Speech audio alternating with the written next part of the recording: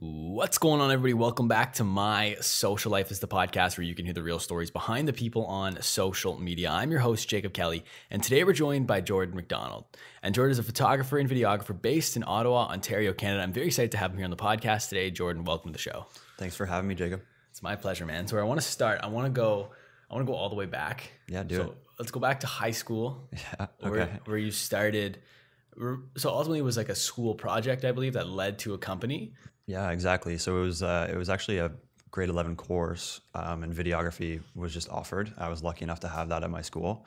And it kind of started with us creating like our group for that project or for this class. And yeah, we just started doing it in that class and we loved it. And it spurred from that. That's where it started, yeah. And then so it was through that project then where like teachers were impressed with your work and they started getting you to make videos, right? Yeah, it started with we were supposed to make videos every 2 weeks based on something that we learned in the class or like a topic of some sort. But at one point we stopped doing that and we just did a short film. And after that was done, we actually had like gotten pretty good reviews on it from the whole school. And teachers started getting us to do assembly videos, all different kinds of things for like charities that were going on. And that's when it kind of took off to where teachers started even asking us, hey, can you do this for my friend, but they'll pay you. And that kind of launched everything. And it all started with that one class. Do you remember the first paid gig? First paid gig? I don't. Like the first... It probably would have. We actually did something very early with the Jumpstart campaign, like with Canadian Tire, which was really, really fun. So that's like one of the only things when you go into a store and they ask if you want to donate, I'll donate to that because I saw firsthand where it's going. And but yeah, that was one of the first campaigns that we did for money. Really? Yeah, that's awesome. Yeah, it was really cool. And it's like talking about the extent of the company. So the company ultimately, you guys named it Tacklebox, right? We did. That was after a mixtape by the Cool Kids, which was our favorite group at the time. And that's like, they had just recently released that tape. And so that's why we called it that. Okay. How many people were like in the company? It started out as 3 or 4 people. And it grew as large as 7, I think.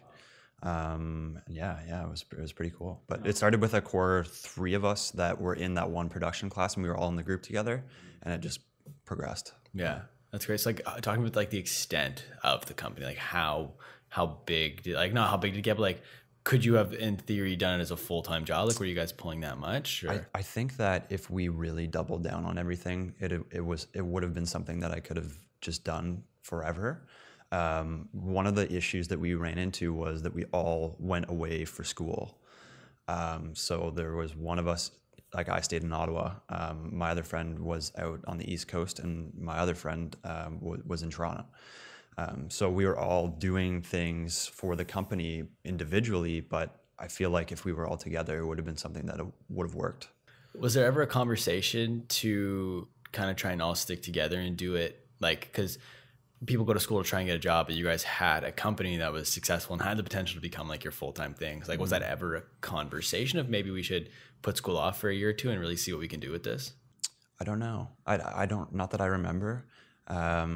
It probably would have been wise to do something like that, but in hindsight, I'd love to change a lot of things.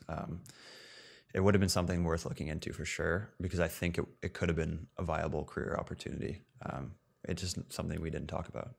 Is it still something like you do today, or is Tacklebox pretty much for all? Tacklebox is like it still exists and it takes on work and stuff like that. It's not something I'm heavily involved with, but whenever I have like a client or something like that, I'll pass it along, kind of thing.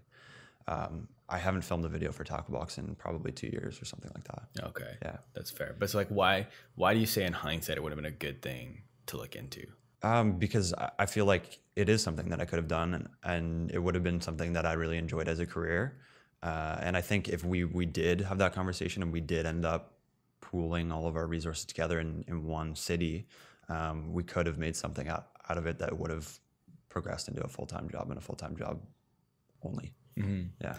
I think for anyone that knows you or that not many knows but follows you on Instagram, starting this conversation with video might kind of throw them off a little bit. Definitely. Because like looking at your Instagram, it's all photo. I don't have any video on my Instagram. Yeah. Why is that? I do a lot of work like curating my feed. And one of the major reasons is that it just doesn't go usually. So that's the main reason. But number two, I kind of just stopped doing video for quite a while. Mostly because I didn't enjoy it anymore once I started doing it for money. But I am starting to get back into it, and we are definitely going to get back going on it. I don't know yet how I'm going to start releasing it and if I'm going to do that on my Instagram, but it's coming. It's coming for sure. Yeah? Yeah, it is. That's awesome. I was going to say, because I know I found your YouTube channel has a couple of videos on it. Does. So you're definitely, I saw a couple new videos coming from you. Yeah, so. and those kind of like helped bring back my love for creating videos and stuff like that.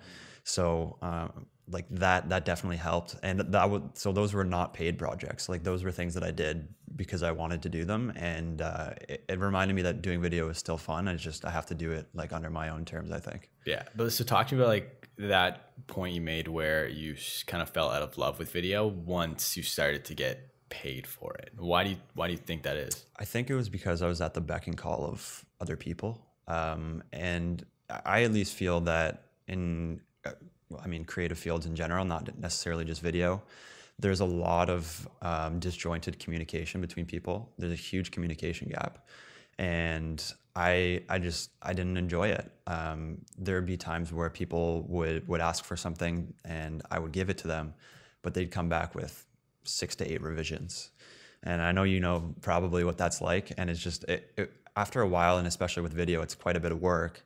It just got tiring, and that kind of made me lose my love for it. So like creating under my own terms has always been something I enjoy. And with those 2 videos that I released, like that's why I did them. But yeah, videos for other people is just not something that I love anymore. I bet like, especially because I've never done video as like a project or a paid project or anything, but I can imagine if you like 6 to 8 edits at one time, like that's so many tweaks, but like you have the video flowing in a certain way, like maybe it's cut to the music in a certain way, like so you make one tweak, you have to redo a bunch of things, right? The one thing too would be people just don't like, and credit to them, like they've never done it, so they don't get it, but they'd ask for a change like, oh, can you change the music? And they think that is the easiest thing ever, but I edit everything to music. So as soon as I change the music, I have to like change every single clip that goes in it. And people just don't know. So like that's not their fault necessarily. But dealing with the communication gap just got a little overwhelming for me at the time. Yeah. But so you said like you're starting to get back into video. Is that just more so as like a passion thing and doing it for fun? Like you're not going to explore doing it for money right now?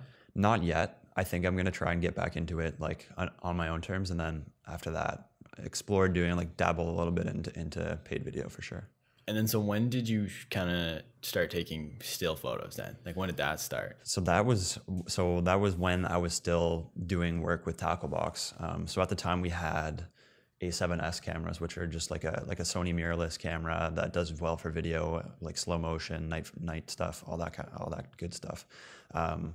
But I bought my own camera as like a supplementary side camera that I could take if we needed an extra camera. And it was a Sony A7 II, which did photo and video. And at the time I had a few friends that were into photography. And since my camera could take photos and pretty well, I decided to just start taking photos. I don't have any illustrious story about it. It's just I got a camera, it did both, and I was like, well, I should probably make use of it. And now I do it more than I do video. Yeah, I was gonna say, do you think part of the reason why you do it more is at the time when you were doing both, you're doing photo and video, do you think part of the reason you started to gravitate more towards photography was because of that aspect of all the reasons you fell out of love with video? Because with photography it was just like your own thing, you didn't have to worry about anyone else? Totally, like 100%. And that's kind of, for a lot of people that don't know me, I don't typically do photos for money. And the reason I don't is because I don't want it to be the same as what happened with video. That's interesting. Do you get asked a lot to do paid stuff? Yeah, quite a bit. It depends. Sometimes I will do it, but it's very, very, very rare. It also lets me pick and choose who I work with, because I can just say that I don't work for money. So yeah, that's just how it is. I just don't want to lose the love for it because right now I love it. And yeah, I'm trying to get back that love for video too. I'm always curious when someone does photo and video, what is easier to tell a story with? I think video. Yeah. Because you can have like a, excuse me, you can have like a dialogue, and I don't know, I think it's more visual. Like a video is thousands of images put together into one clip, whereas a photo is just one image. And there are people that are incredible at telling stories through photo, but if you're comparing the two, I think video for sure. Video? Yeah. That's fair. Is there like, when it comes to your photography style, 'cause you have a very like, I don't want to say like unique style, like it's different from anyone else that I really follow. Yeah. How did you kind of come to that style? 'Cause I feel like that's, especially for someone, people starting photography, like trying to find their style is tough. Like for me, I did photography for a little bit, and kind of what I did was like, I would almost try to mimic other people's styles. Okay. And through that, like also, but by doing that, learning how to edit and figuring out like what I like, what I don't like, to kind of craft my own style. Like how did you kind of come up with yours? So it's kind of always been evolving for over the past 3 years that I've been doing photography. But the distinct moment of when I realized I needed to get a style was when I was with two of my friends who were also photographers. And when I started in photography, I started editing all of my photos in Photoshop and not Lightroom. So that was just something that I didn't know. And I began doing that. And one of my friends, I went for lunch with him, and he told me specifically, if you want to progress in photography, you have to, one, develop a style, and two, stop editing in Photoshop.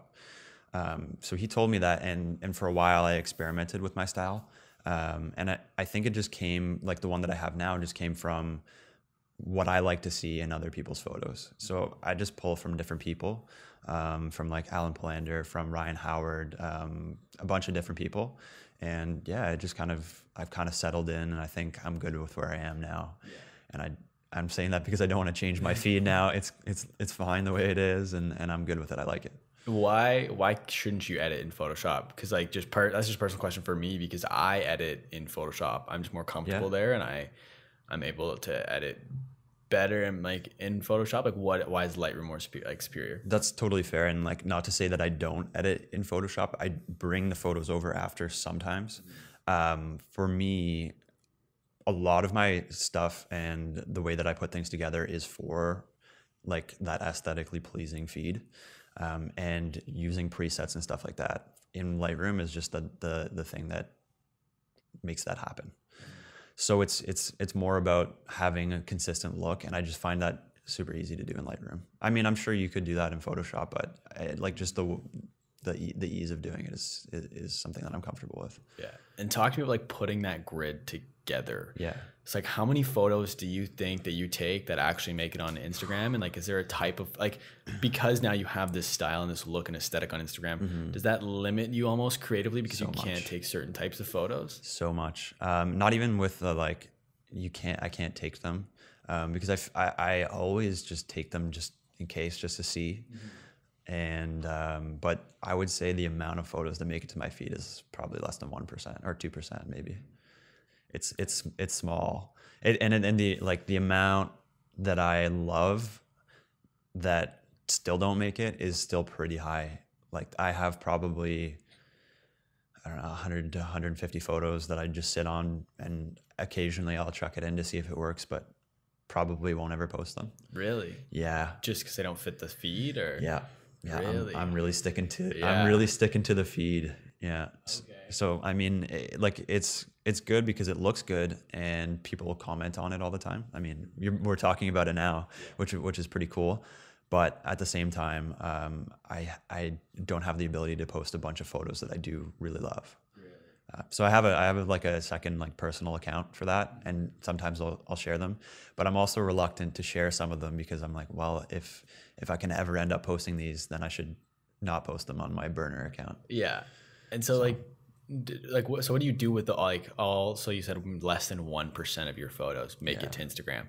What do you do with that other 999 or 99.5%? I totally don't know what I was trying to say, but what do you do with the rest of those photos that don't make it to Instagram? Delete them, or they just sit on my computer and exist. Yeah. Occasionally I'll cycle through them. And I've actually been meaning to like delete a bunch of them. But yeah, they just sit there on my computer, unfortunately. Yeah. Yeah. Would you ever like sell prints or anything like that, or does that even gets into like it becomes a money thing again? I've been asked about one, prints, and two, selling some of my photos like for stock. Prints I'm for, and stock not necessarily. I think prints is a form of flattery for me, because if people are putting my stuff up in their home, that kind of like brings a sense of happiness to me.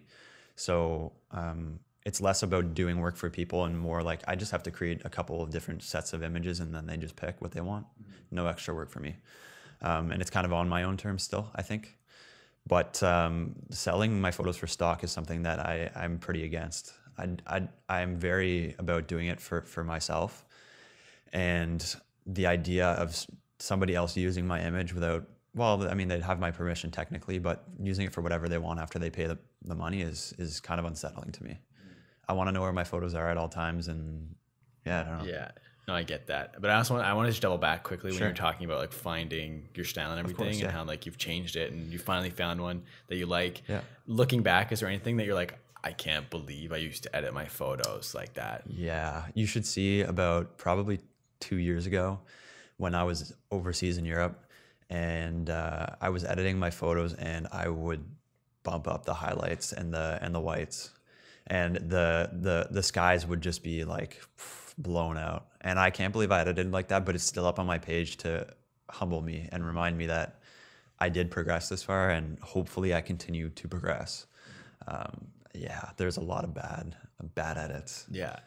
But speaking of like progressing with, it's kind of like contradictory because you don't want to change your style, but you want to progress. So do you feel like by trying to stick with that style on Instagram, you're almost limiting yourself creatively to some degree? I think progression now for me is going to be less about style and now more about composition and the types of photos that I take, and not necessarily how I edit them. Because I think I've kind of gotten to the point where editing is quick and easy for me. But I think I need to start setting myself up better with better shots, better raw images. And that's what I'm going to be working on next. I think you're right in terms of progression for editing my photos. I'm kind of at a standstill, although I know there's a lot more to learn. But setting myself up with better raw images is what I'm going to do next. Okay. Yeah. And I wanted to ask too, because when I was going through your feed and everything, you've collaborated or like taken photos of some huge Instagram models. Like I went back like a couple of years ago, and the girl that you were taking photos with has like 600K on Instagram now. Which one was that? I think it was like in Australia or something. I could be wrong. It was on a beach. Huh. I can't remember. It's okay. I'll show you after. Yeah, definitely show me. But like, how do you like, even like, I know how you met with Joey Kidney, but like, how do you connect with some people with like huge Instagram followings to collaborate with? It's a lot of shooting your shot, man. I've had to become okay with people either not replying or just straight up saying no. And to me, people saying no is almost better than not having them reply at all. I think it opens up your DMs, right? And like that means that you can reach out to them later. And hopefully when you progress, they see your progression and notice that you've been putting in the work. And I mean, like, yeah, I kind of have just had to accept the no's.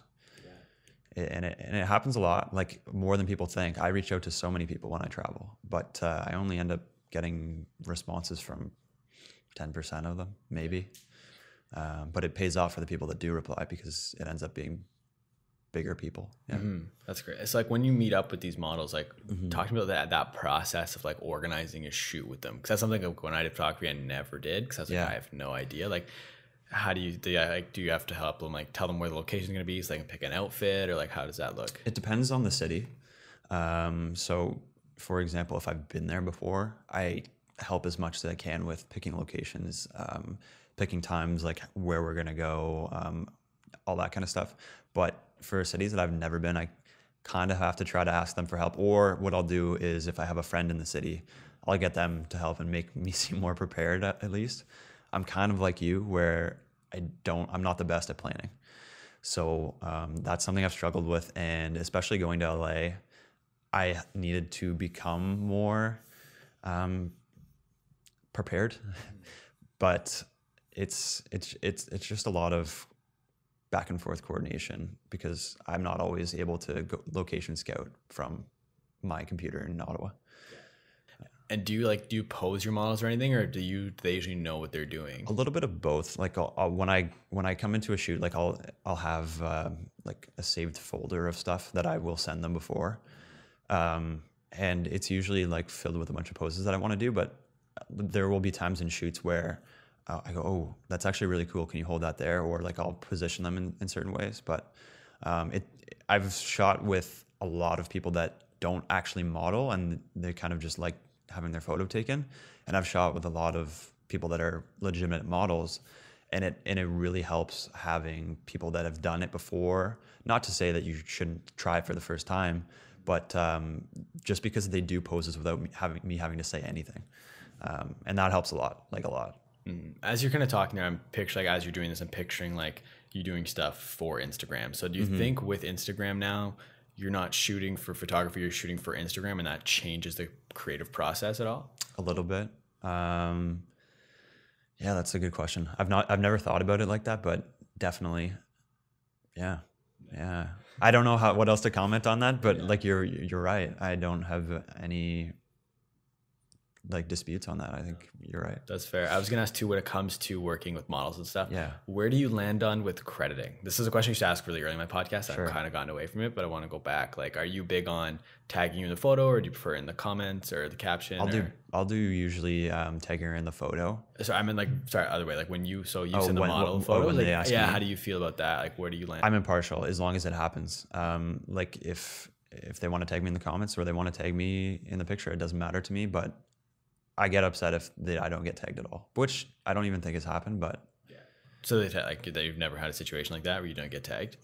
No, I think it's actually happened one time when I did a video for somebody. Oh, really? Yeah, and they released a video and didn't end up putting me in the comments or the caption or anything like that until 4 hours after it launched, and by that time, it wasn't as impactful. Does it differ when it comes to crediting if it's a paid gig versus an unpaid gig, do you think? Like if someone's paying you for it? Yeah, I'm not really that upset if somebody pays me and they don't. It's still nice, obviously, and I would love it, but I'm not going to get upset if that happens. If I'm doing something for free, I do get upset. It's like a form of payment almost, even though it's not. Kind of. Yeah. We're getting into that, like, I'll pay you with exposure territory, but it's like with me, I don't think I can complain because I don't really do it for money. So the exposure is nice, but at the same time, it's not really payment either. Yeah. Like it's a tough spot for me because I can't be hypocritical and say like that I want to do it for money because I don't. Mm-hmm. That's fair. And earlier when we were talking about kind of like your style and stuff, you mentioned Alen Palander. I did. And I actually got the chance to meet him. So can you tell us? I did. Yeah. So Alen is actually a very good person with replying to messages on Instagram. So I had messaged him a couple of times before, and he's very attentive, like responsive, all that kind of stuff. And I saw one time that he was in Ottawa, and I just shot him a message and I said, "Hey, Alen, I know you're super busy and probably can't shoot, but if you have time to go for a drink or a coffee, love to pick your brain." And he got back to me and he said, "We're super busy and don't have time to shoot, but I'm editing in the lobby of the Chateau Laurier. If you want to come by and come chill with us, we're just going to be here for the next like 4 or 5 hours." I hopped in my car so fast and got right down there, parked, and went and I hung out with him for like 2 hours. And it was very, very cool. He was a very nice guy. Do you remember some of the things you guys talked about? One of the things that he really put into perspective for me was the gap in talent, I guess, and how far I really had to go. At that time, I thought I had progressed so far and I was at a point where I was happy with my work. But it made me realize very quickly that there's a whole another level to creative work, and I mean he was at that level. Mm-hmm. Yeah, it was pretty cool. He was working on a trailer for his YouTube at the time, and they were trying to pick shots for it. And I remember he was showing his buddy the shots, and I thought they were probably the coolest shots I've ever seen, but they were just I don't want that. It's not good enough. And I was sitting there with my mind blown. I'm like, are you kidding me? Like that would be the main shot I would use in my video. And then we had a whole conversation about that, but it was a lot about the talent gap that I still had to go for myself. It's like, what are some of those things that separate you guys, like when it comes to that talent gap? I think a lot of the stuff that he talked about was somebody can be consistent, but that might not make them good. It might make them good for like a work project, but if for taking inspiration from people and trying to work on something that's difficult, those people aren't always the best. Like they're in their comfort zone, and that's great because it works for them. But finding inspiration from people that do stuff that's hard is harder to find than I thought. And he put that into perspective for me, like a lot. So. And like talking to me, you mentioned earlier, and you kind of mentioned it with Alen, the importance of shooting your shot, and like just like you shot that DM out on a whim, and then you jumped in your car and drove across the city. Like, talk to me about doing that, because I feel like not enough people do that. Yeah, of course. So I used to work at a company called Canvas Pop, which is a photo printing company in the Ottawa area, and at the time, the co-founder of the company, who was my boss, kind of technically, told me that he wanted me to reach out to a certain number of people every month and get used to, one, not getting replies, and two, seeing how often it does happen. And the first person that said yes to me was the lead designer of Nike at the time. And his name was Jason Maiden, super amazing guy. But having gone through that now I applied that to Instagram and reaching out to models, and it's done wonders for collaborating with people, because you never know until you try. And people think that this person has 400,000 followers, they're never going to reply to me. Well, a lot of them won't, but some of them do, and when they do, it's worth it.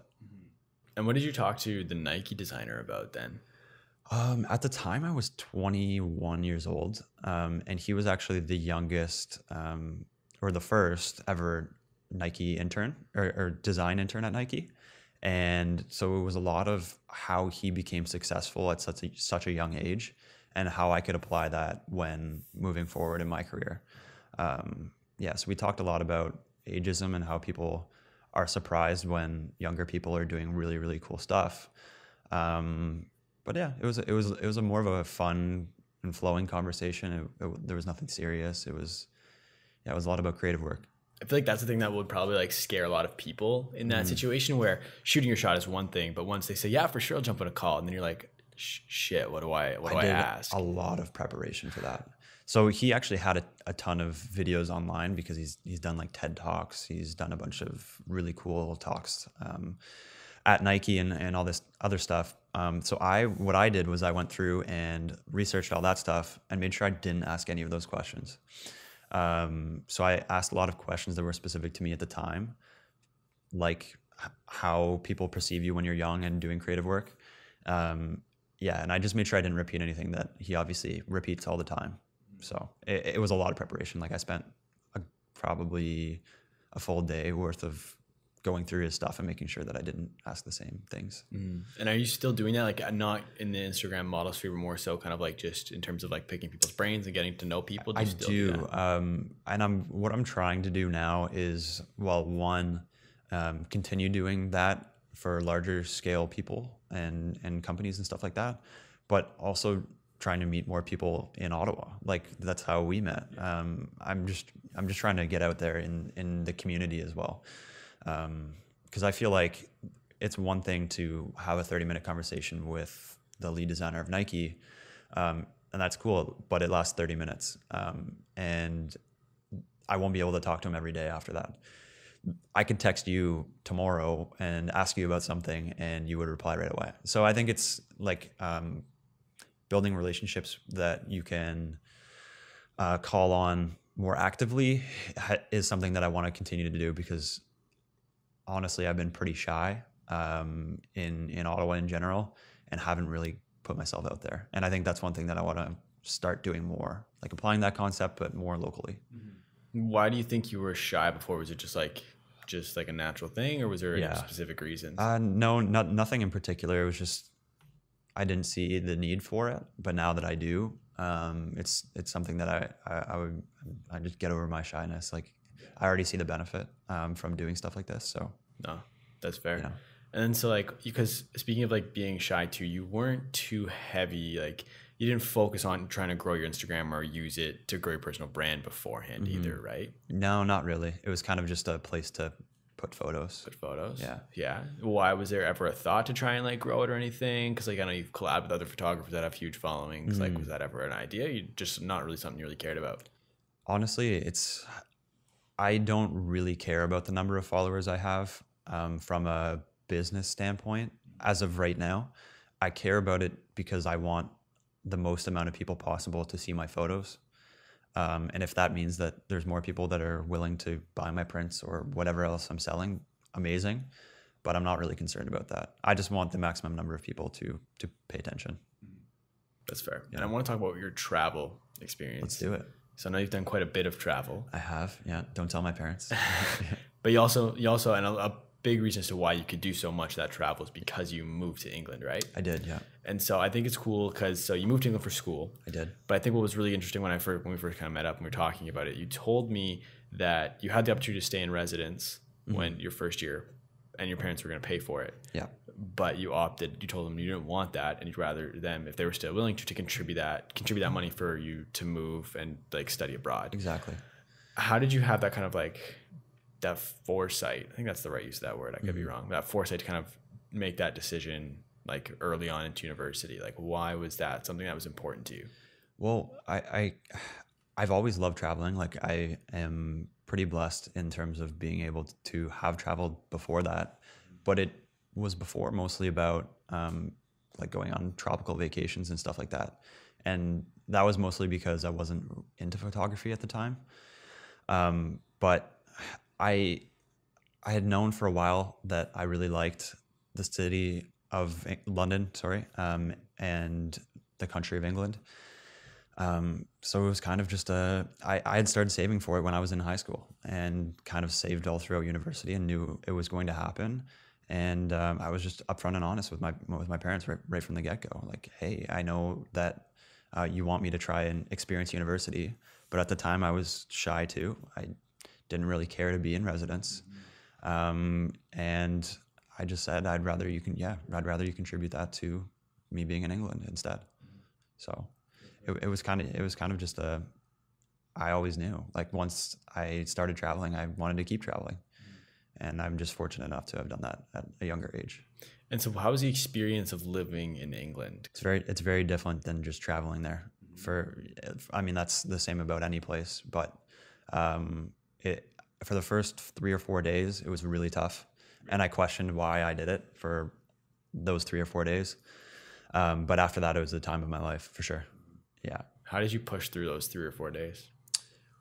Knowing that I could just call my family was really easy. I hopped on FaceTime when I got there. Like, I guess technology is making it so easy for me to realize, yeah, I mean, I'm a couple thousand kilometers away from my family, but I can call them at any time I want. So yeah, it was easy like that. And from that whole experience, what are kind of like your 3 biggest like learnings? Because I know like you said the school was great, but it's not like you were learning a ton at school, and it was kind of knowledge you gained outside of the classrooms. Like what are like probably some like the 3 biggest lessons you learned during that time? So I think one of the things that I kind of learned a lot of stuff near the end and afterwards, looking back, and didn't realize I was learning at the time. London and I guess Southern England in general is a place of opportunity. So I really took advantage of the time that I had there. And because school wasn't the most learning focused environment for me, creatively at least, I spent a lot of my time trying to work on creative projects with other people. So there was a couple times where I traveled to London to assist on a shoot for Adidas. I did that one time. I had the opportunity to go and do an Instagram meetup with other photographers in London.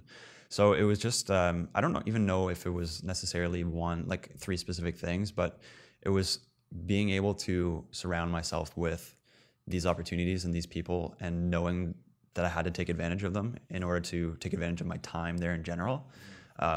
That all helped me learn so much. And I don't think there's 3 things that I could pinpoint. I know that's a cop out, but That's fair though. it's true. Did the Adidas thing come through shooting your shot, or how did that happen? Yeah, it was just through a guy named Matt that I follow, and he did photos for my favorite soccer players. And I just reached out to him and said, hey man, love your work. If you ever need help on a shoot, let me know. And he was doing one for Adidas, so he just told me to come along. Did some behind the scenes like photography for it.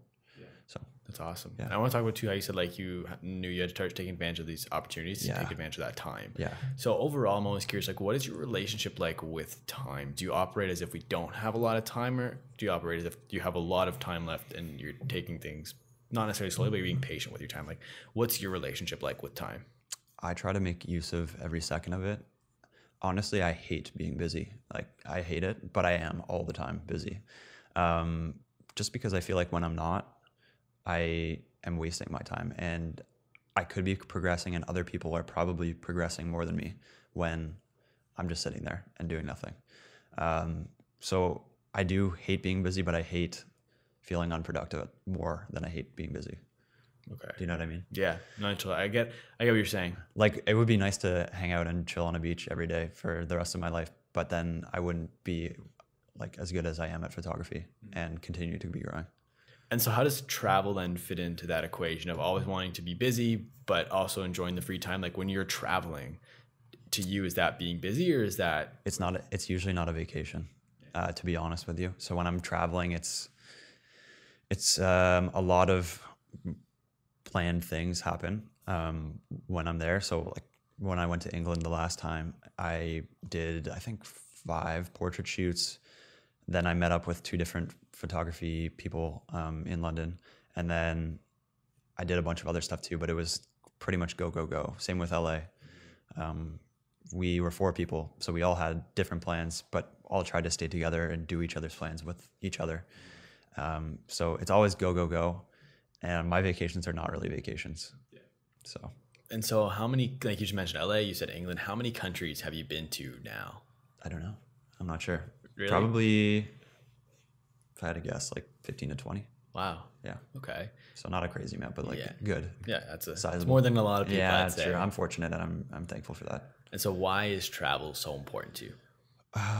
For me, I think sometimes it's good to reset, obviously from a mental standpoint, and I also think that it's good to challenge yourself and put yourself in new settings. Like London and being around that area helped develop my style quite a bit. And I think if I hadn't gone there, my feed would not look the way it does now. So having gone there, I'm grateful. And I think if I can learn stuff going to all these different places, I should probably keep going there. That's at least my thought process for it.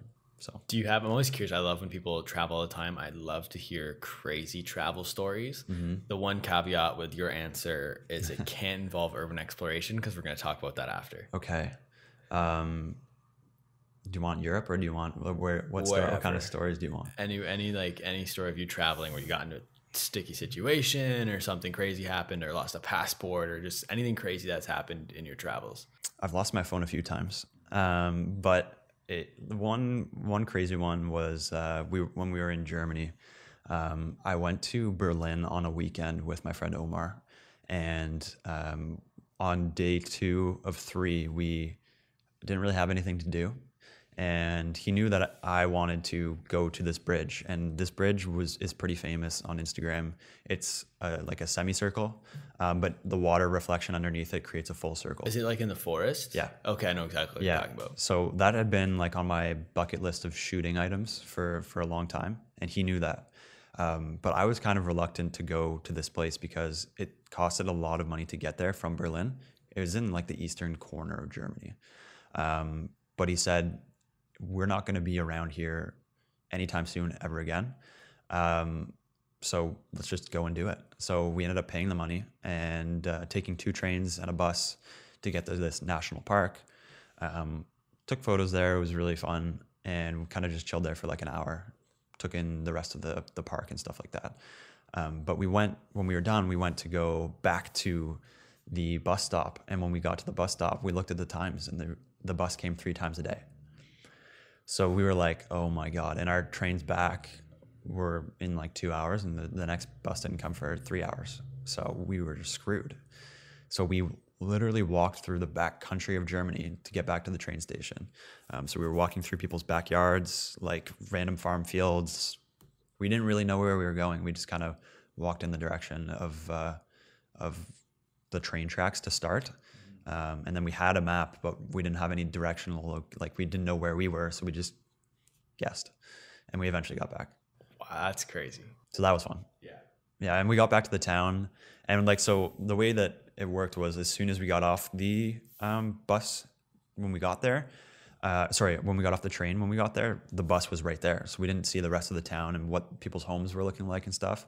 But when we got closer to the town, having walked through all these farm fields and stuff, we kind of walked through I say urbanized, but there's only 2,000 people there. So where the homes were and stuff like that. And people could tell that we weren't from there, 100%. We were walking through there, and people were giving us the weirdest looks. And we didn't look any different, but people knew that we were not from there. Yeah, it was pretty funny. And not a single person spoke a word of English, because we were so far outside of like the main city. We actually ended up having time to go eat after that. And when we went to order our food, like, I just had to point at something and hope it was good, because they didn't know how to speak English. I didn't know how to speak German. So that was fun. The whole experience is great because we made it and it's good. Yeah. But it could have went very poorly. Yeah.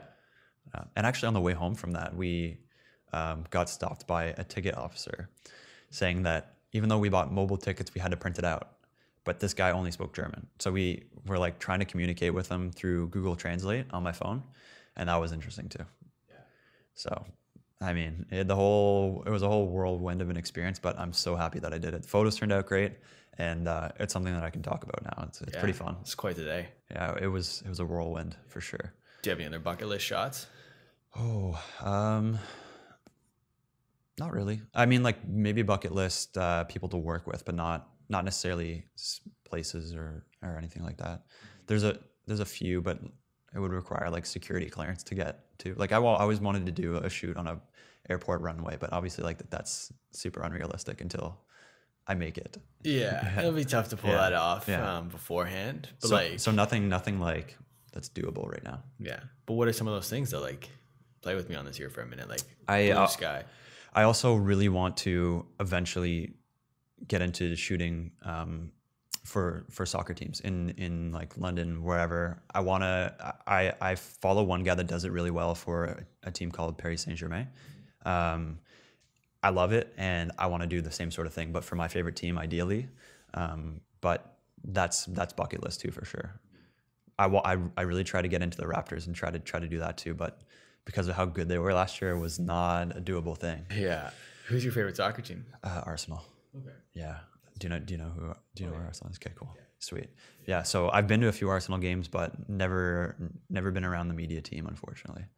So that's another bucket list thing. Yeah. Maybe it's just sending a DM, shooting your shot next time you're over there. It might have to be. Yeah. The last couple times that I've been, I hadn't had the time to be able to like work on that, because I feel like that's something that I'm going to have to work on maybe more than just a DM. Yeah. But yeah, we'll see. Like that is something that I'm going to work on, because that's more doable than shooting on a runway, I think. Yeah, probably. Yeah. Does that runway shoot like shooting with a model on an air, like shooting airplanes from the tarmac type thing? Yeah, no, shooting like a model. Yeah. Yeah, I mean that'd be sick though. Like, yeah, it'd be cool. Like I envision it having like bokehing the lights in the background as it's turning to like blue hour or sunset or something like that. So. And would you like, just thinking with that, are you talking about like a major airport, or would you ever do like a more local airport? Yeah, it doesn't that would probably be more like, that'd be easier to pull off, likely. Yeah. But yeah. Still I'm gonna work on it, but I mean like that's something that's not in the immediate future. Yeah. It's bucket list for a reason, ideally. Yeah. But yeah, I want to talk about urban exploration. Let's do it. So for anyone that doesn't necessarily know what that means, can you kind of explain it? I think it's people explore nature all the time. They go on hikes. It's like urban hiking. Okay. So people, they go to different places, I guess. It doesn't have to be climbing a building necessarily. It could be going into an abandoned mall, for example.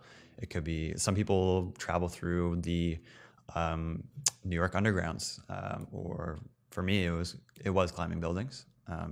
But it's just exploring urban areas that most people don't get to see because it's pretty illegal. Yeah. And so like when you say like climbing buildings, you're not like strapped to the outside, Not scaling right? the outside Like, of it. Sometimes, like if you're climbing a construction site or something like that, you have to like climb a crane, which is basically like scaling a building. But no, for the most part, it's just finding a way to get to the top inside. How do you get involved in something like that? I was just obsessed with it when I was doing it in England and in Paris. I thought it was super cool. And one thing that I am obsessed with is getting shots that people don't usually get to see. And what better way to do that than urban exploring? Because, I mean, there's a handful of people that do it in every city, but that as a percentage of the amount of photographers that take photos of other stuff is pretty small. So I involved myself with it by shooting my shot again. Like I just reached out to people, and they were just gracious enough to take me because I was interested. Yeah. And so like, is that part of the appeal then of doing it? Like you want to get those shots that no one can get, but it's also, like you said, extremely illegal. Yeah. So is it like, talking about like, is there like a rush with doing it by like trying to get these places that you're not supposed to be and getting those shots? Like, yeah, I honestly, I was less obsessed with the act of actually doing it and more obsessed with the outcome of having photos that people won't have. Like it's pretty unique, and that's why I continued to do it for a long enough time. But it's, to me now, I talked actually in London with one of my friends about this. It's just not worth it anymore.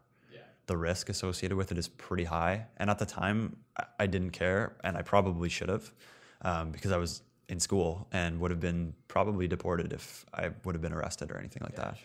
Sure. So I should have cared, didn't, but now I definitely do care, and it's not worth it to me anymore. No?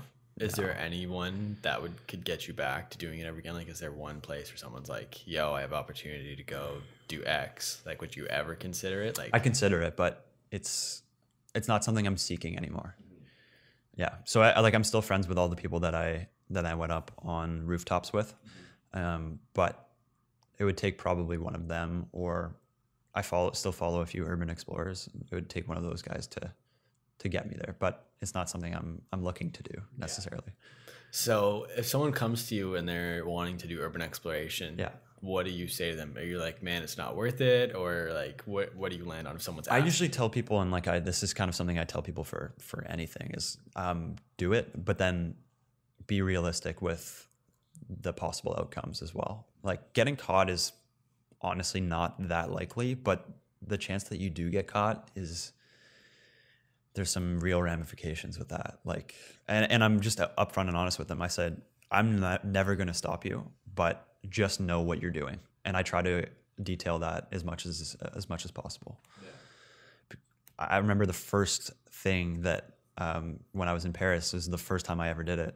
I met this guy named Louis, and he met me in, like, I'd never met this guy in my life. And he told me, the very first thing he told me was, by the way, if we get caught, we're going to jail. And I had just made this guy travel all the way out from like the outskirts of Paris to come here. So I was like, well, that's unsettling, but I'm going to do it anyway now because this guy traveled all the way here. And it ended up being like, that was probably one of the coolest experiences of my life, was catching Paris from a rooftop for sunrise.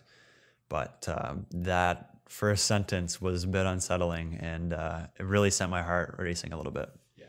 What are some other places you've done urban exploration? Mostly just Paris and London. Mm-hmm. I don't think I've done it anywhere else. Maybe New York, but nothing that I can recall in New York.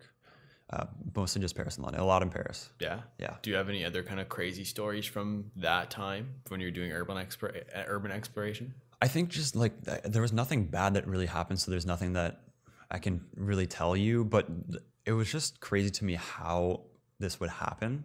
Like the way that it happens in Paris is like all of the buildings are pretty old in Paris. And so these guys would just get codes to apartment buildings and go to the top of them. They would just like watch people put in codes, and that's how they get up. And there's no like lock picking. Like, no, they just wait for people to walk into a building. I remember there was actually one time where we just saw a door open, and the guys were like, let's go, let's just check it out, see what it's like. And we were walking up the stairs, and the guy, I guess there was some sort of delivery guy, stopped us and like, what are you guys doing? And we all had our cameras out, so we were like, nothing. And he's like, get out. So it was just like random stuff like that.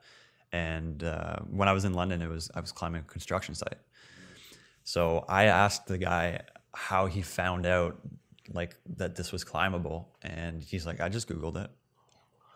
And I was like, oh, all right. So and we ended up having to go to the outside of this thing and wait on a really busy street in London until nobody was on the street and nobody was looking, and hop the fence.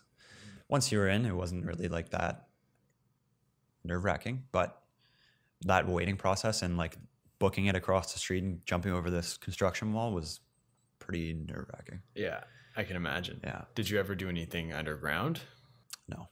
No. I don't want to get hit. I didn't want to get hit by like a train or anything like that. Yeah, that wasn't for me. And you know what's funny is that I'm actually not the biggest fan of heights. Okay. So I probably should have started with underground stuff, but no, I didn't do anything like that. But talk to me about the LA trip now. Yeah, LA was something else, man.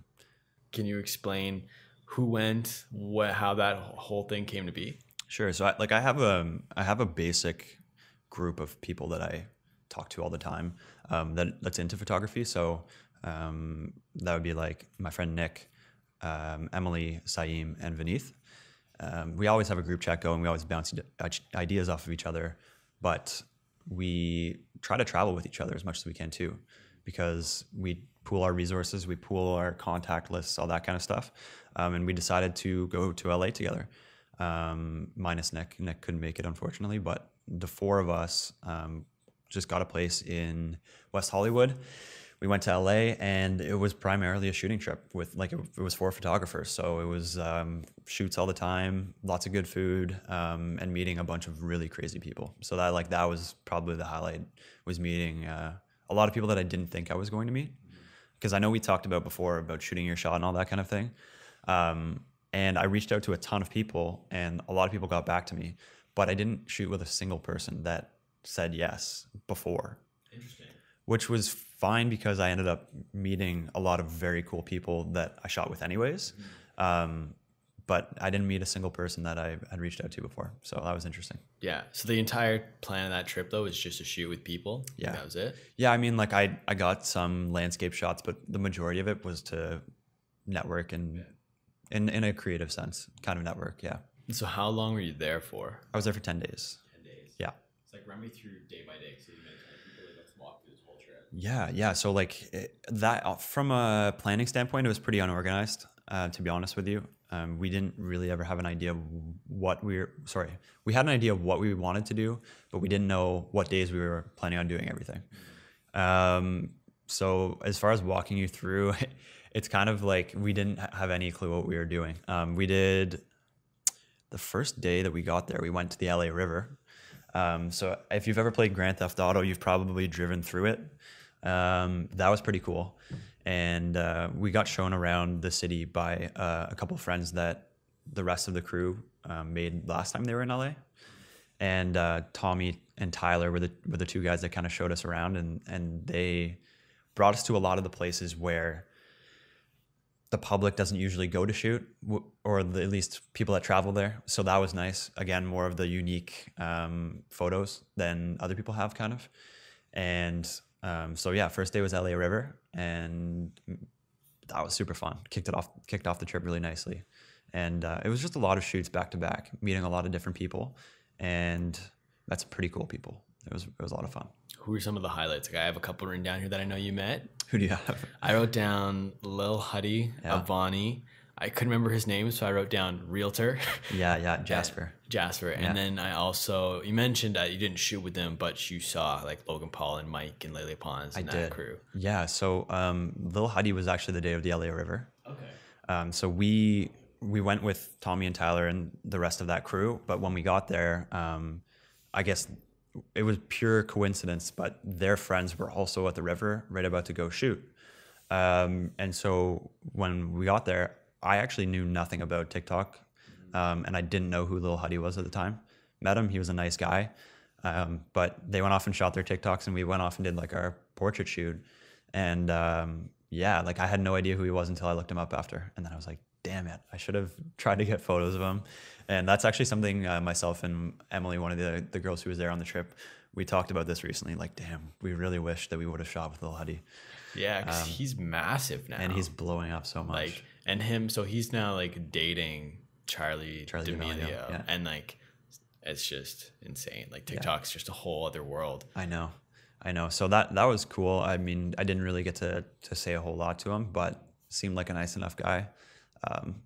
And I'll probably reach out to him if I ever go back. Just saying, hey, trying to shoot my shot again. Yeah. But I mean, you have that, like, maybe not. It's like, I'm sure he's meeting 100 people a day right now. Yeah. But like, there's a chance he remembers you, right? It just increases your chances. Yeah. I actually spotted one of his TikToks that I'm in. Oh, like, just from being there. Yeah. Like he just like panned. Like I'm not like a main person. I'm like an extra in his TikTok. But yeah, I spotted one of them. So I'd probably just send him a link to that and say, hey, I was in this. Let's shoot. Awesome. Yeah. Just to add like a personable like approach to it. I always try to do that as much as possible. I mean, it makes it better, right? Yeah, definitely. And then Avani is another person off TikTok that you actually shot with her though, yeah, right? So we, when we met Lil Huddy and those guys, one of the guys, I guess the mutual connection, ended up coming out for dinner with us after when we finished shooting. And he told us, if you guys aren't doing anything tomorrow, we're doing a shoot for a clothing line for actually Chase Keith, who was another TikTok star. Okay. And I guess he manages him. So they were doing a shoot for that. And I guess because Chase Keith and Avani were friends, they got Avani to come with her friend Amelie. And yeah, I met Avani again. I was not into TikTok, so I didn't realize how big she was until I actually just asked her for her Instagram. And I went and I looked and I was like, holy crap. It's like, and she was super cool. I would have never known if, I mean, I guess I didn't look at her followers, but yeah, like that was super surreal. She was very nice. Shoot went super well. And yeah. Mm-hmm. And then talk to me about, was it, I think shortly after that is when you met up with Jasper? Yeah, so right after that, we were, this food seems to be the thing that brings a lot of people together, but we ended up meeting somebody that my friend Emily knew from Paris that I actually helped her introduce. Like I introduced them indirectly, and but I had never met him, and so we all kind of went and we had some food together, and he was there with his friend Jasper, and that's how the whole story came about with Jasper. And I didn't think anything was going to happen from that. I mean, like it was a nice interaction, like met these really cool people, didn't really expect to see them later in the trip, but little did I know something was coming. So what happened was we met, we parted our ways, and then we got a text a couple of days later from Jasper, and he said, hey, like I'm looking to shoot some content for one, this house, and two, the clothing brand that that his friend Oscar was in charge of. And he said, would you like to come shoot some content at these houses? And he sent us a couple of links, and I didn't think anything of it at first, but I clicked on the links, and the links were for one $14 million house and one $14.5 million house. So we naturally picked the $14.5 million house, and we went and shot some content there. And that was wild because it was something that, like, even if you know people, you don't expect that to happen. And I barely knew this guy, and he had trust in us, and he liked our work enough to reach out to us. And I'm super thankful for that. It was such a fun day. And yeah, thank you, Jasper. Yeah, no kidding. That's unreal. Yeah. And so you also, again, you didn't collab with Logan Paul, but you saw him and kind of that crew at a restaurant one night, right? I did at Catch LA. It's like a famous bar. Okay. Yeah.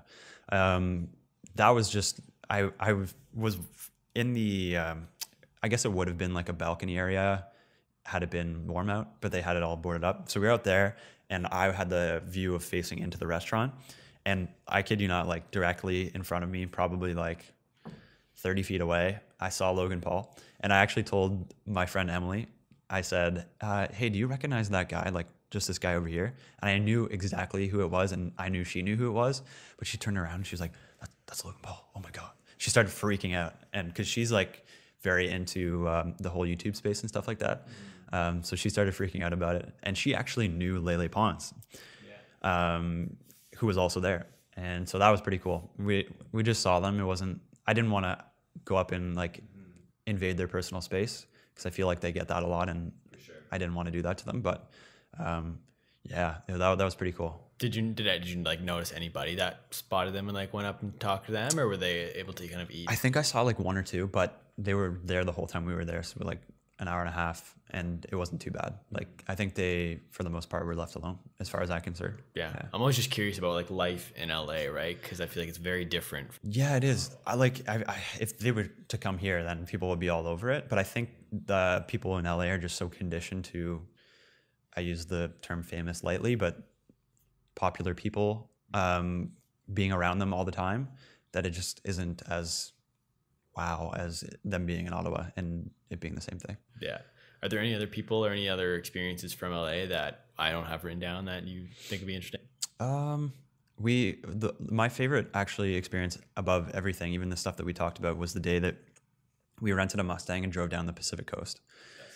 And it was kind of just because it was like, it was the one thing that felt like a vacation on my vacation. Even though we did shoot, it was a beautiful sunset. We drove down the coast, listened to some music, and met up with Tommy, one of the guys that I had told you about before. And we just went to this beach and we watched the sunset on the beach. And yeah, man, it was just like the one time that I got to kind of relax and just shoot, but at the same time do it in at more my own pace. So like that was probably the best. Went to a Clippers game. Yep, saw Kawhi. I wore a Raptors Kawhi jersey to the game. Nobody said anything. I thought I was going to get a lot of talking to for that, but nothing on that. So thankful for that. Yeah. But talking about like the vibe in LA, because I've heard, because like from your experience, it sounds like it was very positive, and like you met a bunch of dope people that introduced you to more people, and it was sweet. But like I've heard the opposite often when it comes to LA, where people are very closed off and they're very much pushing their own agenda. And when you're trying to talk to them, they kind of are like, what do you want from me type situations. Like what was your experience in terms of that? I still definitely saw that. Like it was very apparent. You kind of have to take it all with a grain of salt. Like everything that everybody says, usually people are trying to push some sort of agenda, like you said. Everybody's trying to flex connections or flex money or possessions or fame, anything like that. And I think I lucked out because I went with the 3 other photographers, and I think Emily and Saeem had already been there before. So they kind of did a lot of the weeding out of people. So the core people that I met and spent most of my time with were not like that at all. And I just got lucky having known people beforehand. But it's still very apparent. Yeah. And speaking of like the vibe, complete 180, talk to me about the creator space in Ottawa. Yeah, it's not my favorite place to be creatively. It's getting better, I think, but from a creative standpoint, Ottawa's pretty slow behind other places. I just think people are closed off in terms of doing creative work together, and I mean that's not a great mentality to have if we want the city to succeed together. I find a lot of people like working on their own and doing their own thing, and not the best for creating a creative environment. Yeah. Why do you think it is like that here? I don't know, man. I think if I knew that, I would be able to try and work to make it better, but I don't even know what to do. And like, I don't hate Ottawa by any means. I love it. I was born here. I will always represent it positively. But from a creative point of view, it's not the best for like fostering a creative in general, I don't think. And that goes for photography. That goes for every other creative space. I wish people had more of an open mind about working together. And I'm always like, that's one thing that I'm always open to, is working with other people. If somebody comes to me, I'm going to reply every single time, unless it's something silly. obviously, but I'm never going to say no, because there are so many people that have said yes to me that didn't have to, that I feel like I have every right to say to other people, yeah, we're going to work together, or I can answer your question.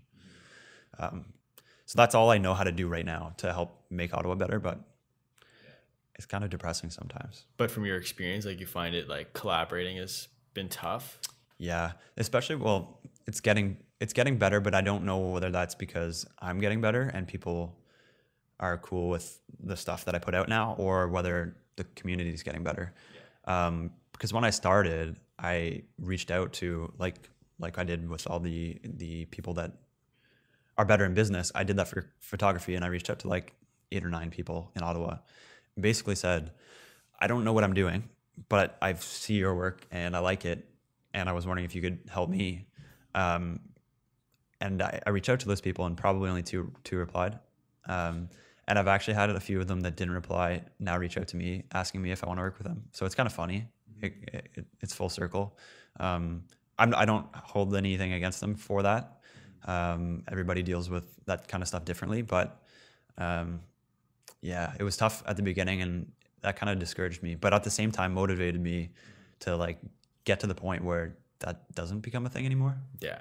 And so do you think it's more so like similar type creators when it comes to collaborating, like photographer to photographer, you find it tough? Like, I've had, I wouldn't say like an opposite experience of you, but I've had more of a positive experience, I would say. But I think it's because when I reach out to collaborate with someone, I'm not trying to, like, I'm basically giving them a platform to talk about themselves for like an hour. So I've found people are more willing to do that. That's true. Like, do you think it's more so like, if we're like in the same industry, I don't want you to like get ahead of me? I think it's competitiveness. Kind of yeah. Because I've had a few times, and like when I've put on photography shows and stuff like that, people with what I call significant Ottawa fame come in and they know that they're like that, and I just don't like that mentality. But I think it is to do with the fact that we're in the same space, and it's a competitive mindset, and that's awesome. But I think we can all competitively succeed together. Some of us are going to be more successful than others, and I'm aware of that, but I'd rather the whole city be better than me blow up and only me and the rest of Ottawa be crappy. Mm-hmm. Yeah. And at the end of the day too, like, if you're worried about giving someone tips because you think eventually they'll be better than you, if they're that good, they're going to be better than you anyways. Yeah. Right? Yep. So. And I think like, yeah, to your point, people are probably going to find those answers regardless. You're just kind of making it more difficult when you don't have to. Yeah.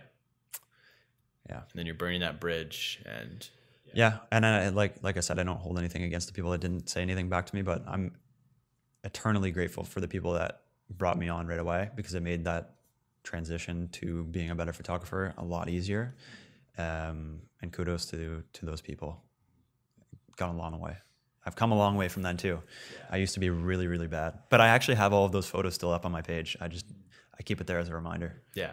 But I also want to ask too, kind of along the same vein you mentioned there, when you do shows and stuff, like people with, as you described, like Ottawa fame will come in. How have you noticed someone with a significant following in Ottawa acts versus someone in a different city? That's the thing, is I feel like when I go to London or something like that, I meet up with people that have 4 or 5 more times the following.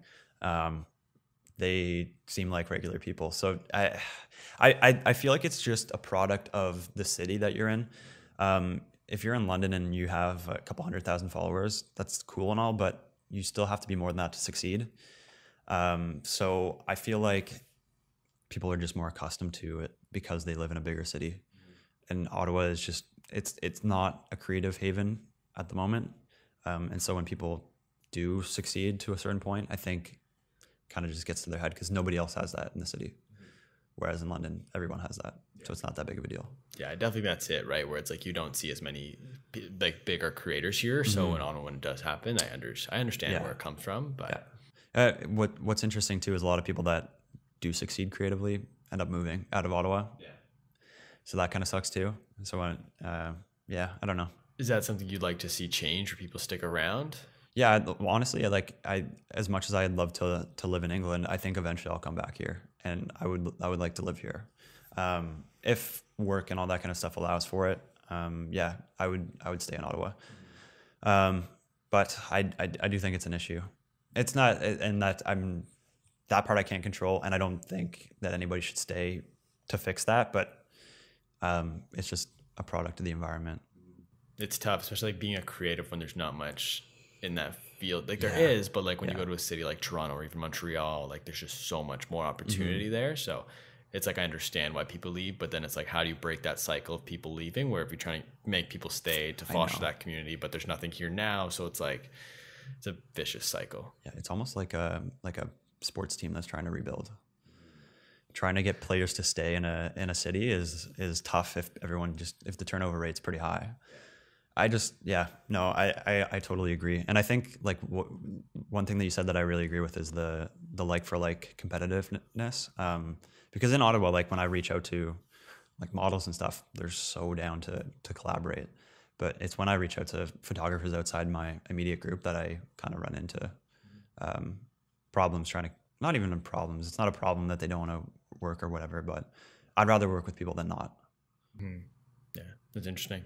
But yeah, it's just a cool conversation to have. It's always interesting to see everyone's opinions on the creative space, especially living in this city. And it's like always good to kind of get those different perspectives, because I've never really talked to anyone about this, so it was cool. Yeah, I enjoy it, and I feel like I'm bashing it, but I really just want to see it be better. And I'm trying to be proactive and finding ways to make it better. I'm not just saying, oh, Ottawa sucks, and then not doing anything about it. I'm going to put a real effort in 2020 into trying to do something to make Ottawa a little bit better or more open-minded about working together. Yeah, that's awesome. Yeah. But so like with that in mind, like what's next for you? What do you have coming up? Website's next. It's coming out. I don't know when it is coming out. I've actually just kept telling people 2 weeks, but I tell them that so often that I don't even know when it is anymore. But I've taken so long on it that I just want to take the full time and make sure that I get it right before I do release it. But it's pretty much there. It exists already. It's up, but I want to tweak it before I publicize and stuff like that. So that's the first thing. Next, I want to start getting into more sports photography, so I can work towards that goal of shooting for Arsenal one day. PSG. Like the guy from PSG. Yeah, exactly. So that's something I'm gonna start to try and get into, but no major projects as of right now. Just the website. Yeah. What about like ultimately like long-term goals? I don't know, man. I don't, honestly, like, because I don't think I really treat it like a business, it's not something I'm thinking about. What if it just like not even necessarily photography specific, like just life long-term? Oh, that's a good question. I'm pretty content with the way things are right now, but at the same time, I want to make sure that I'm always learning stuff. So I think it just goes back to continuing to reach out to all those people that we talked about earlier, both locally and shooting my shot with bigger people. So from a happiness standpoint, I like where I'm at. From a career standpoint, I'm pretty new into full-time work. So that's progressing. And I mean, if it becomes an issue, then I'll set a goal for it. But I think it's just going to be about staying on top of learning, because I think it's all important to continuously learn. Absolutely. Yeah. Awesome, man. But before we wrap up, I ask everyone the same standard set of questions. Yeah. I used to call it rapid fire, but they're definitely not rapid fire questions. And then I started calling it Q&A. Yeah. But then I was like, the whole podcast is a Q&A. Like, how is that different? So I don't really know what this is called, but the first one is, you're going to dinner. You can take 3 people. Yeah. It could be anybody, dead or alive. Who do you take to dinner? Number 1 is Frank Sinatra. I'm really into hip hop and rap and stuff, but the one person that I will listen to that's not that is Frank Sinatra. And just having looked back at his life and seeing all the things he accomplished, but also all the things he got himself into, seems pretty interesting. I'm also Italian, so I'm kind of biased in terms of that. But his whole lifestyle just seems like something that I would love to ask him about. Barack Obama would be number 2. I think he, like, on the point of learning, I feel like I would learn so much from having a conversation with Barack, but at the same time, he's not somebody that we can't like talk about sports with. Like, Yeah. At the same time, I could ask him what he thought about the Raptors winning the championship last year. So like, yeah, somebody I would learn from it, but at the same time, I wouldn't be a dull conversation either. Last one, maybe Michael Jordan. I haven't really thought about the last one, but I think becoming the first like sports player to kind of build a brand or have a brand deal and build something around you like that, I would just want to ask him about that. And I also love obviously how he played and how dominant he was at the sport. So from a marketing point of view and from a sports point of view, I'd probably bring him too. That's fair. Yeah. What is some of the best advice you've ever gotten? Something from my dad, I think. And at the time he was talking about hockey, but I apply it to everything now. And he says, you don't have to be the best, but you have to try to be the best. And that's kind of how I apply my mindset to everything now. And like we talked about before, me hating being busy, but hating being unproductive. And I think if I'm not trying to be the best, then what am I really doing? When you wake up in the morning, yeah, what motivates you to get up and out of bed? Knowing that I have to be productive. Yeah, I think it's as simple as like, I don't want to feel like I'm not doing what I could be doing, and maximizing my potential every day. And sometimes it doesn't happen, and that's totally cool. But yeah, being as productive as possible. What's one thing about you people wouldn't expect? Oh man, probably that I'm shy. Like I do enjoy a lot of time by myself. Like I'm kind of like an extroverted introvert, although I don't know how people use that term. Yeah, like I'm pretty open and stuff on social media, but at the end of the day, like when I turn my phone off and stuff like that, like I like time to recharge and just do my own thing. And I think with social media existing, that's not apparent to people. Like you just assume that everybody's outgoing, and I am, but at the same time, if like at a party that I don't know anybody, I'm pretty quiet. Yeah. What's one thing that's so important everybody needs to know? That's a great question. I think people need to really realize that you should be doing what you love. And everybody says that, but I've really found that out through doing video, especially. Loving what you do makes everything so much easier. And you just have to learn to work with that and learn to kind of make that a thing, but it's different for everybody. But explore that for sure. For the final question, I like to flip the script a little bit. Let's do it. So instead of me asking the question, it's you asking the question. Okay. But it's not to me. So pretend you have a crystal ball, and you could ask this crystal ball any question and you'll get the answer. What is one question you'd want to know the answer to? Oh, one question I would want to know the answer to. That's a great question. Probably... Damn, this is a really good question. It's the last one. What would I would want to know what the world would look like if there were no social media platforms. Interesting. Yeah. As much as I'm literally here because that's what I do. If it didn't exist, I wouldn't be upset, to be honest with you. And so like, I just would want to know what it would be like. I mean, you can kind of look back and see what it was like to an extent, Yeah. but I understand in the context of your question, like what would it look like today if there was still no social media? Yeah, exactly. Yeah. I don't know that answer. But I think that's something I would want to know. I'm just curious. I'm a curious person. Yeah. And yeah. Yeah. No, I understand where you're coming from, because I'm always like, whenever people ask, like, if you go back to any decade, which one would you go? And I always think I'd go back to the 90s. Yeah. Because like I was alive then, but I was still so young that Yeah. I was only 3 by the end of the 90s. Mm-hmm. But it was still like, people were almost like, I don't want to use the word naive, but it was just like an interesting time. Like the technology was coming, but it wasn't there yet. Like, yeah. I think like I find it super interesting. People are literally becoming famous because they're on social media. What would we be doing differently, and what would exist? Because something else would probably exist that we would be utilizing more. But like, I'm just curious of what that might be. Like, I don't know. Yeah. I think about that sometimes. Yeah. No, it's an interesting question, and no one's ever asked. I'm always curious. That's my favorite question, is the last one, because I never know what direction people will take it in, and no one's taking. You can't be prepared for it, right? Yeah, no, because no one asks that question. Right? It's a weird question that I ask. So awesome, man! But I want to thank you for taking the time to be on the podcast. Thanks for having me. I appreciate it. My pleasure, man. I want to give you the floor. So where can the people find you? Plug everything and anything you got.